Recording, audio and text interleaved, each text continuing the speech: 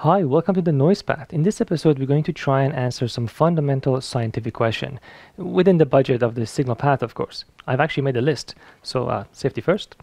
Let's take a look and see what we have here. So I have scalable nuclear fusion. Nope, that's not going to happen. Gene editing, no. The theory of everything. Don't know enough math for that one. And then we have quantum computers. No, that's not going to happen. Cure for cancer. Nope. No. Let's keep going down the list here. Let's see what's at the very end. How many LEDs can you light up with a hot dog? I think that fits within our budget. Let's take a look. Well, first we need some hot dogs. Here we go, which I already have. And we're going to put some electrodes at the sides of these hot dog, and that will pass a current through it. We're going to use that current and the voltage developed across the hot dog in order to light up those LEDs.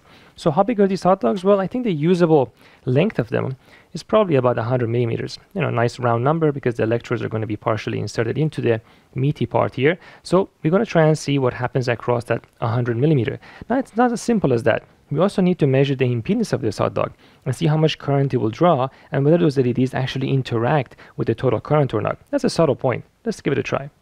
Okay, so here's our hot dog. We have two science-grade forks protruding partially inside, and we have two clips connected to it, which goes to our LCR meter. Now, if you look at the LCR meter here, at 100 Hertz, this hot dog has a resistance of about 223 ohms in parallel with the capacitance of about 1.2 microfarad. And there is some capacitance component to it, and that's in fact one of the reasons why AC line voltage is dangerous coming in contact with the human body, because even your capacitive features will pass some current through it and it would interfere with your nerves. Even though that's a reactive load, it wouldn't matter, it would still affect you quite seriously. So the DC versus AC danger is partially because of this. There are other reasons for it too.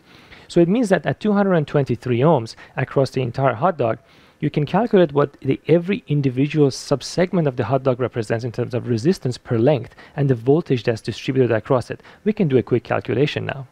So let's take a look at our calculation. So if we have a hot dog that's 100 millimeters long, and then we have measured its impedance to be 223 ohms in parallel with 1.2 microfarad, if we apply something at 60 hertz, let's say from a CD line to it, the impedance part of the 1.2 microfarad doesn't matter so much. It's still a much larger impedance than the 223. So the dominant source of the resistance, the dominant source that determines the current through it, is going to be the resistive part. And we can divide and we find that it's about 2.23 ohms per millimeter. It's going to be the cross-section resistance per unit length of this hot dog.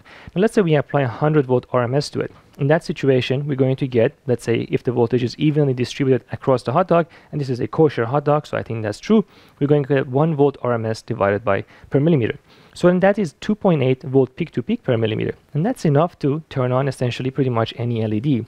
So why is it that that LED wouldn't interfere with this calculation? It's mostly because the equivalent resistance of that LED is much higher than the 2.23 ohms per millimeter. As a result, I can stick a LED inside of the hot dog. It should light up and it shouldn't matter. It shouldn't interfere with the rest of the calculation we've done. For the first order approximation, it should work just fine. And of course, we need some LEDs, which we have plenty of.